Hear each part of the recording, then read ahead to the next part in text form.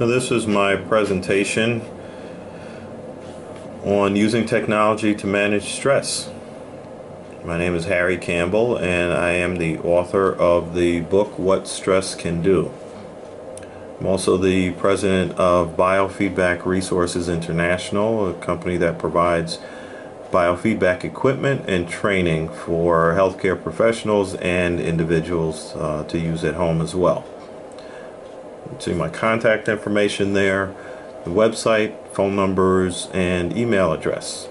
A very important concept is the concept of fight or flight when we are talking about stress. And in many situations there can be a physical threat that we are exposed to, and in those situations we either need to prepare to defend ourselves or to get out of harm's way. This could be from a truck almost running us over, or someone attacking us, anything like that, where there's a physical response that's necessary. When there's a physical response necessary, it does make sense for the body to react and prepare to deal with the situation physically. So when that's the case, then there's no problem, because the physical responses in the body are used to protect the body. And after the danger is over, then the body goes back to its normal state. The problem comes in when the thing that we're exposed to that causes the reaction is not requiring a physical response. So this could be a upsetting phone call, an argument, pressures at work, financial problems, and so on. In these situations, there's not a physical response that's required, but the body still reacts in a way that there is. So it prepares by tensing muscles, increasing heart rate, increasing blood pressure, and so on. But then there's no outlet for that preparation. The energy is not used, and that energy stays in the body and has the potential of causing problems. The other problem with that is that these are the kinds of things that we're exposed to every day and many times a day. And so if the body is constantly responding to these things or reacting to these things and not going back to a normal state for enough of the time, that's where we get into problems. This image is showing many of the things that happen in the body as a response to stress. And on the left side you see the noticeable effects, and on the right side you see the hidden effects. There are things like shoulder and neck tension, heart rate increasing, fast breathing, and so on. Then you also have changes in the brain, adrenaline being produced, glucose being released by the liver, and increased blood pressure. According to the Centers for Disease Control and Prevention, as much as 90% of all illnesses and doctor visits are related to stress. The reason that so many illnesses are related to stress is because of the fight or flight response interrupting all of the systems in the body. And if the normal function of the system is interrupted, then illness can result.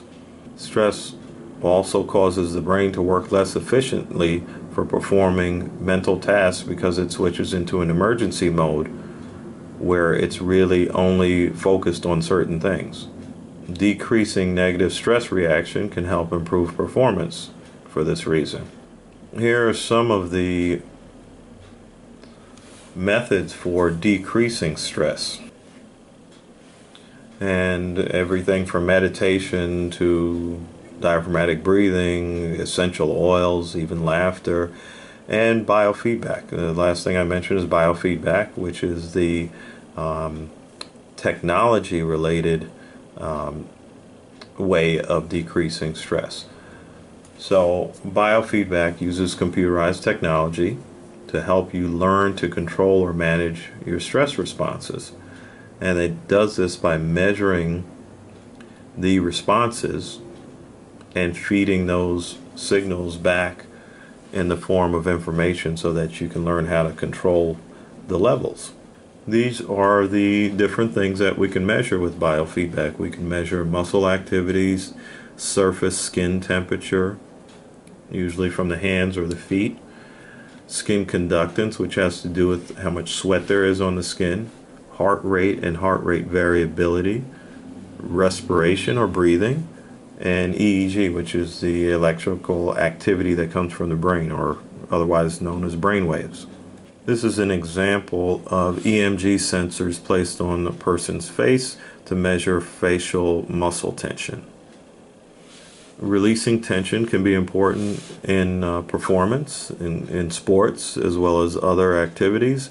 And this is just an example of some football players practicing releasing tension, which you normally wouldn't think about related to football, which is such a aggressive and in some ways violent sport with a lot of tension and muscle and so on. But in between the plays, which only take maybe 6 seconds apiece, you want to be able to relax and release tension and conserve your energy for the next play. And that helps in improving performance.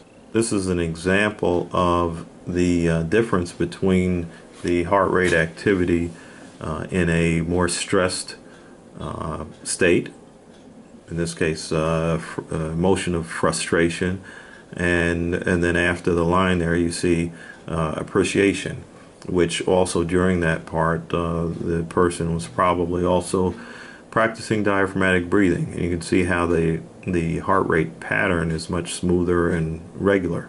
So, can clients really understand biofeedback? Yes, we live in a high-tech world. I'm sure you're viewing this on some sort of technology, a computer, or a phone, or a tablet. Biofeedback communicates faster than words. So, if I try to explain to a person that their muscles are too tense, it may take me a long time to get that point across. But with biofeedback, they can immediately see the level of muscle tension from second to second changing on the screen right in front of them, and I don't really have to explain it to them. They see it. Even small children can understand biofeedback. We work with children as young as 4 years old. This is an example of a astronaut, a Canadian astronaut, where they were measuring brainwave activity, breathing, and other measures to see what the changes in physiology are under different conditions, either space or underwater and so on. This is showing a athlete that won a gold medal in the Olympics, and part of his training included 150 hours worth of biofeedback and neurofeedback training.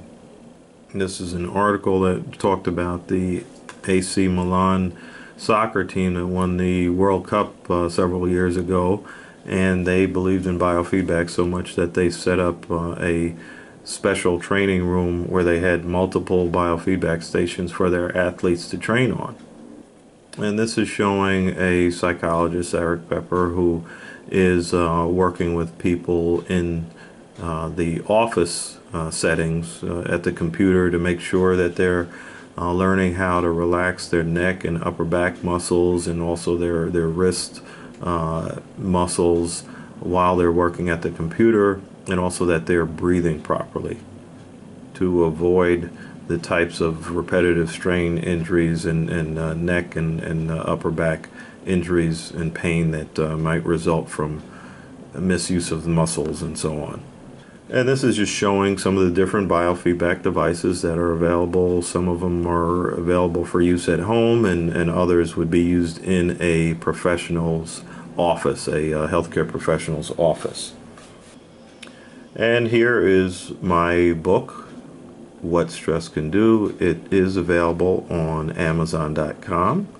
You can also go to my website, biofeedbackinternational.com, for a free section, a sample of the book. It gives you a chapter to read if you're interested in looking at that. And in summary, stress causes disorders and decreases performance. Reducing stress reaction reduces stress-related disorders and improves performance. And biofeedback gives individuals the power to learn how to regulate their own physiology, which helps them to reduce negative stress reactions faster. Thank you. And I'm offering free biofeedback demonstrations and free sample of the book to anyone who sends me an email or gives me a call. There's my information and my website. And thanks for your time, and look forward to hearing from you with your comments and questions and requests for demonstrations. Thank you.